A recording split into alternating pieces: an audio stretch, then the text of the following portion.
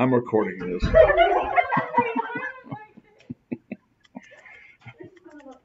All right, here we go. From the greenery to the orange rooftops to the picturesque view, I think we all are familiar with this location. This is our home. This is Pepperdine. However, behind all this, the beauty of it, I asked some of my friends how they're feeling just on a regular Thursday afternoon. And these are some of the things that they said that they were feeling today, things that were stressing them out today. As you can see up here, we have things like lack of time, academic pressure, and expectations. Something that I think everyone in here, you'd probably be lying if you said you weren't feeling a little bit of pressure from this today.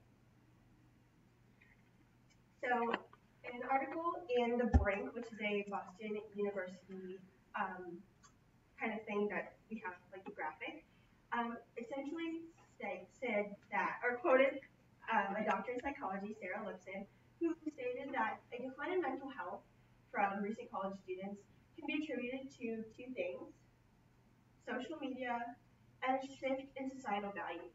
Essentially, this shift is from intrinsic to extrinsic, essentially saying that people are more, their desire is to make money and have likes and followers than being a good person in the community.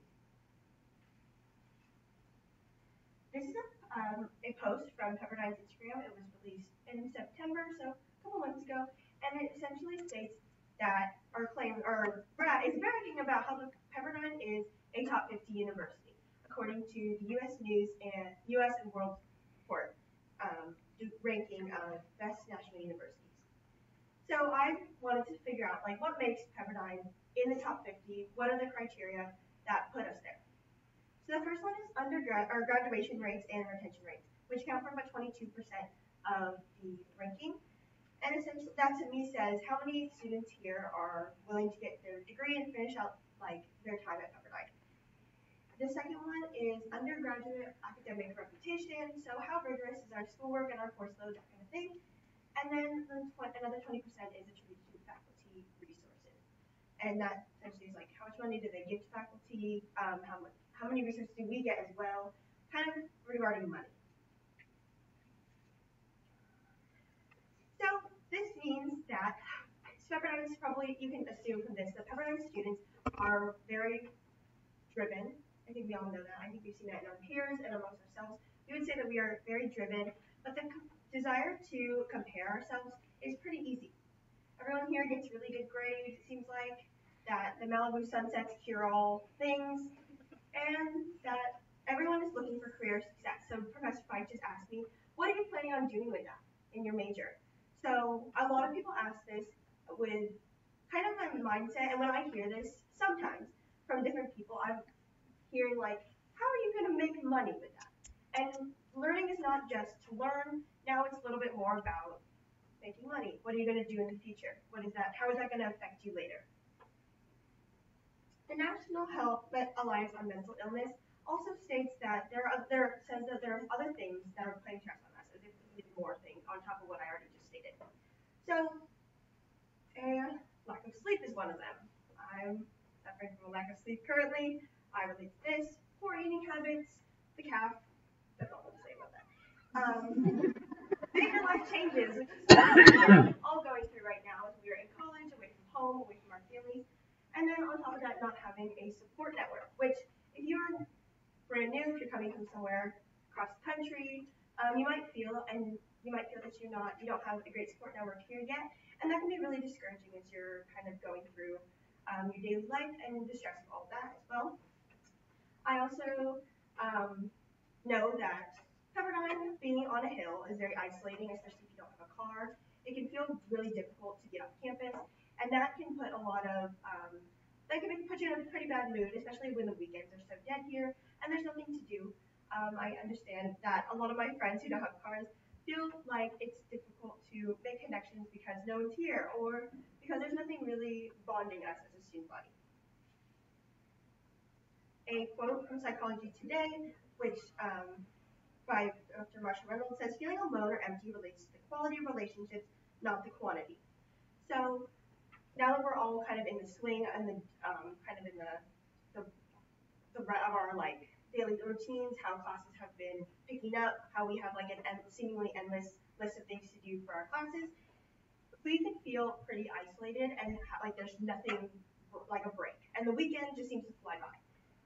After NSO, there was not a whole lot of things to kind of bring us together, like the pep rally that we had there. And I think that that would be something that would be really awesome for students here to experience. And I'll talk about that in a minute. We also, I think we all do this, the procrastination cycle, where that involves lack of sleep, a lot of work, and just it becomes an overall stressor because of how little perceived time that we have. And while all these things together, the pressure that we feel, the expectations, the certain values to have to make money, all of these things that I've already stated are contributing to us feeling lonely. And I know that a lot of people, even if you're surrounded by groups of people, you're in class in Elkins, you're surrounded by a lot of people, but you can feel pretty lonely. And it's something that the Healthy Mind Study, which is essentially surveys the mental health of college students across the country, states that around 60% or more of students in college feel that they lack companionship, are left out, or are isolated around. And I think that this is obviously not something unique to Pepperdine. This is something that everyone goes through. So an article from the Pepperdine Graphic actually took a little survey on how Pepperdine students were feeling last year online, but essentially this can be translated to us now, even though we are in person, about are you pepperfied? So how are you really doing underneath it all? And it asks about mental health and their answers regarding what do you know about the Pepperdine's resources on mental health, and then same over here. So a lot of students are kind of indifferent to the mental health resources that we have here, but I think it'd be a really good way to utilize them.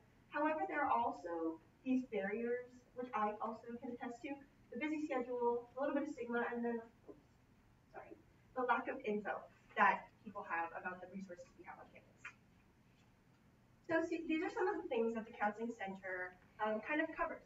Essentially, there are some bigger things that we think are a little bit bigger, like alcohol and drugs and anxiety. But there's also things that we might not think about that the Counseling Center can help you with.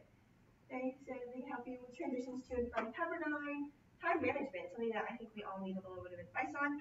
They can help you with that as well. This is directly from Pepperdine's Counseling Resource Center website. And then my proposal is to make NSO bring that a little bit more make it a little more prevalent for us and relevant to us. So putting in just an example schedule, and they have really cool things like meeting with your division teacher, which is really, really awesome, and the first year seminar thing that we had to do. But I think it'd be awesome to get the Counseling Center to just do a little presentation on what resources they have and how it can be really beneficial for us. Also, prior to school starting, I think we should fill out a Google form of what makes someone a good listener. Essentially, saying that you can have a friend and that you can get matched up with a counselor on campus if you so choose throughout the year to use them or the next 4 years.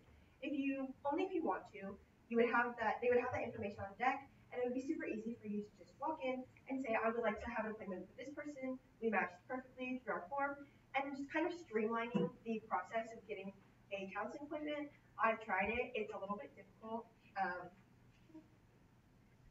Also, this is a picture of Blue and Orange Madness, which was super awesome, but I think that a little bit of it was taken away by the fact that we were all worried about what our parents were doing that weekend, because it was during Ladies' Weekend. It would be awesome for us to have rallies on campus. We don't have football. We don't have things that bring us together for the weekend, and it would be awesome to do for the student government or the board to put on rallies so we can make friends. It'll be something for us to look forward to. And here's a QR code for you to sign the petition to have rallies on campus and also to make NSO and counseling resources a little bit more available and advertised. Sarah Grover, in an article from the Graphic, says, Pepperdine students are very driven. I love that about them. But I worry about their mental, emotional, and physical health because you can only take care of yourself if you are the best person. Thank you. I reached back up because I was